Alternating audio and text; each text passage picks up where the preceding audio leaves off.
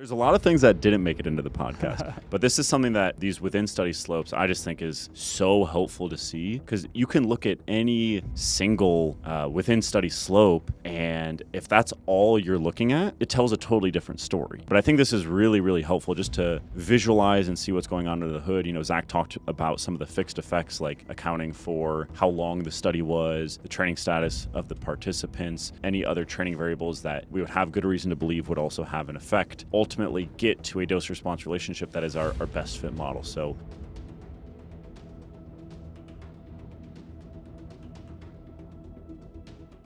all right, so with that, let's get into the primary results from the paper in terms of the dose response between volume and strength gain. So again, refer back to season 2, episode 1 for more details on the various models, the various candidate models. I think there were 7. 6 or 7, yeah. Yeah, something like that. 7 candidate models. And then on the back end, basically what you do is you say, okay, what best describes the data and what is also kind of a good mix of really describing the data, but also being something that is feasible physiologically. So there are various metrics that are quantified, and then you can objectively determine that, you know, a certain model is the quote-unquote winner. And in this case, the quote-unquote winner is a reciprocal model, which is what you can see on the left-hand side. So on the left-hand side, which is identified as panel A, on the x-axis, you have increasing fractional set volume. So just as a basic example, at 10 sets, if you see a data point, that means that the condition had 10 fractional sets. So you could have various ways of getting to 10 fractional sets. You could have all direct training, so it could be, you know, just 10 sets of what was ultimately measured in the strength assessment, or you could have 5 direct sets and 10 indirect sets of kind of accessory type movements. Okay, and then on the y-axis, you have the exponentiated response ratio, which is just the effect size that we used, which gives us a proxy for the percentage change in maximal strength. And then the thickest line that you see going through the data points there is the best fit line. And then kind of that shaded orange area there is the 95% credible interval. And then the dotted line is the 95% prediction interval. Was it 95% that we used or 90? Okay, cool. And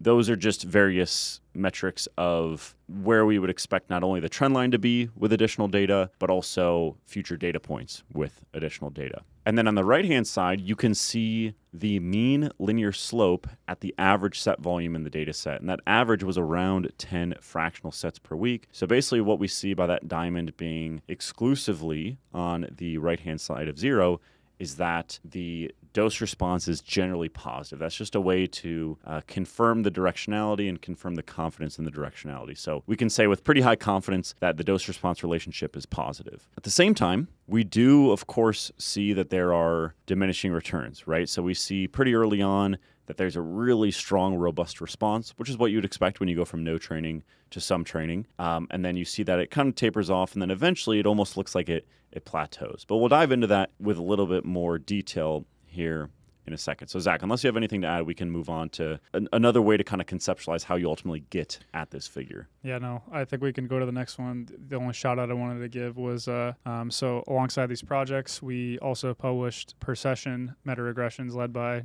Jake Remmer. And one of the comments he got on Instagram was, you can't just fit a line to dots. And so True. I think this is helpful to go through conceptually just to really hone in on what's actually happening, because I think it can be potentially counterintuitive when you just see a trend line and a bunch of dots and the line doesn't necessarily coincide with the dots perfectly. So I think it's important to kind of see what happens. So I'm going to try my best to take this off the reins here a little bit and hopefully be able to demonstrate this a little bit closer. So here we have a 3-step demonstration on what's actually happening underneath the hood for multi-level meta-regression. So one of the first parts of this process that we mentioned was that it's important that we have studies that compare the variable of interest, right? So in step 1 here, you can just see all of the individual data points. And so those are separated by trained and untrained purely for visualization purposes. You can see all of these individual data points, obviously a good amount of fanning, a good amount of variation that kind of represent all of the effects in our data set. Now, what people think is happening is that you're just fitting a line to those dots. You fire up Excel, you fire up something, Google Sheets, you throw in a trend line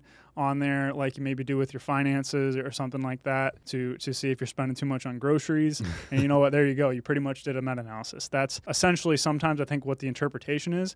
But this is actually what's happening underneath the hood. So we have these between study effects in this first step. However, each one of those effects belongs to a study. And so you have what's called clustering, or you're creating a level in the data set where multiple effects belong to a study. And those effects have different levels of volume. And so what you can do is you can create what are called within study slopes that are representing the dose response relationship of each effect in a study in isolation. So that's essentially allowing for the within study comparison of volume level A versus volume level B within a given study where all the other variables in that study are accounted for. Load, proximity to failure, intervention, training status, all those things are comparable, which is why it's advantageous to calculate those studies within study slopes. Then you can see I have this up here, this little thing called plus shrinkage. And so essentially what a meta-regression is going to do, it's going to say, hey, all of these individual slopes, because you're estimating those in isolation, it's actually counterintuitive, but having information across other studies can actually provide a better estimate of that study's slope in isolation.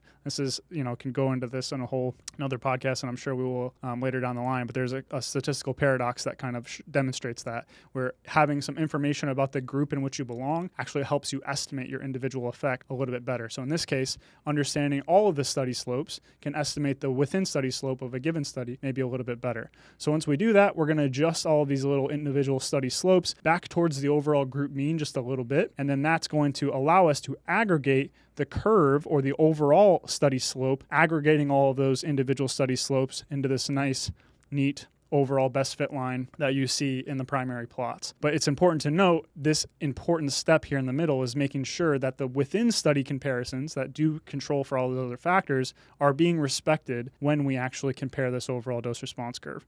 Is there anything I'm missing there? I vouched for having this make it into the podcast. There's a lot of things that didn't make it into the podcast, but this is something that these within study slopes I just think is so helpful to see, because you can look at any single within study slope, and if that's all you're looking at, it tells a totally different story. And there's a lot of potential reasons why the within study slopes can differ so much. And probably the main one is just general variance, which will be a theme probably from this point forward throughout the rest of this podcast episode. But I think this is really, really helpful just to visualize and see what's going on under the hood. Zach talked about some of the fixed effects, like accounting for how long the study was, the training status of the participants, any other training variables that we would have good reason to believe would also have an effect, and ultimately get to a dose-response relationship that is our best fit model. So at the end of the day, the primary meta-regression that you see here and you might have seen on social media, really those data points, you could make a case for not having those data points there. Yeah, we've actually talked about that before. There's been a couple papers that have published dose response meta-analyses recently that didn't have the dots there. And I think, where's the dots, bro? Yeah, I think it's interesting to pro and con that, because it can lead to misinterpretation, like you said. And it's just, I just hope this is clear to the the listener that, again, those dots just aren't really what we care about necessarily. They're, of course, make up the first step in the process here of getting to the primary meta-regression. But this is why the methods we mentioned, especially in Season 2, Episode 1, are so important. I would say if I was not familiar with the field at all or had no adjacent knowledge and I just saw this, I would definitely assume that you're just kind of fitting the line through the dots. So all of that is to say is these are the general steps that are going on under the hood. The last thing to point out here within step 3 is a candidate fundamental difference is differences in training status. The thinking goes that, okay, if I take someone that's never trained before and I have them start and finish a resistance training intervention, they might not benefit from a given difference in a training program, such as volume or frequency, quite as much, because they're just going to get really, really strong no matter what. Or you can make the opposite case. Make the opposite case really quick.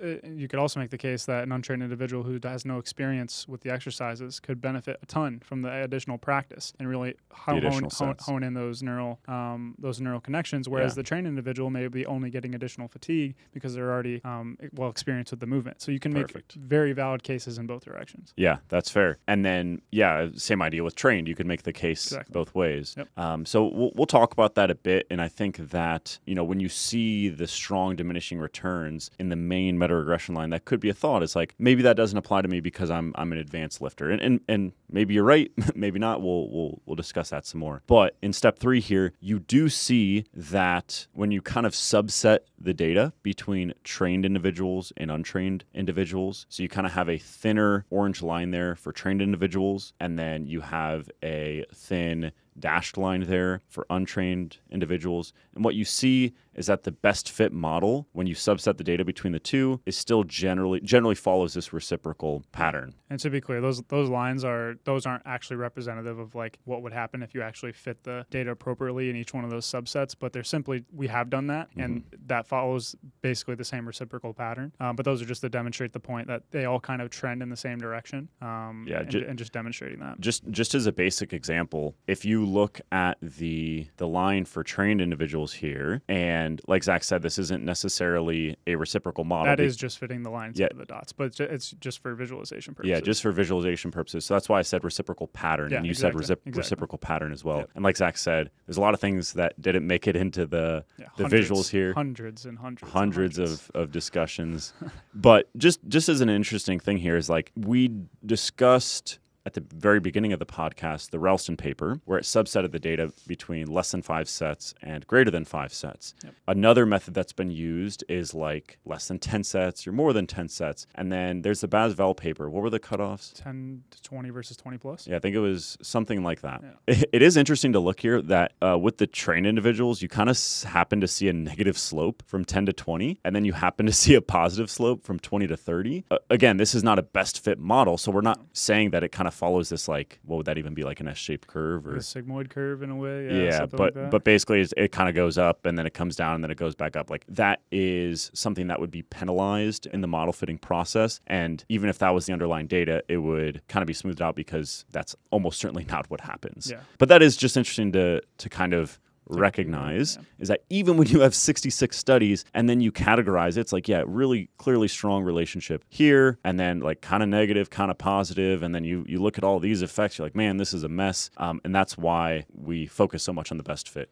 curve. On the left here, this is basically the same information contained in the diminishing returns table, just slightly plotted in a different way. To explain kind of what you're looking at here is on the x-axis, we have the low number of sets in a comparison. So we're comparing set volume A to set volume B.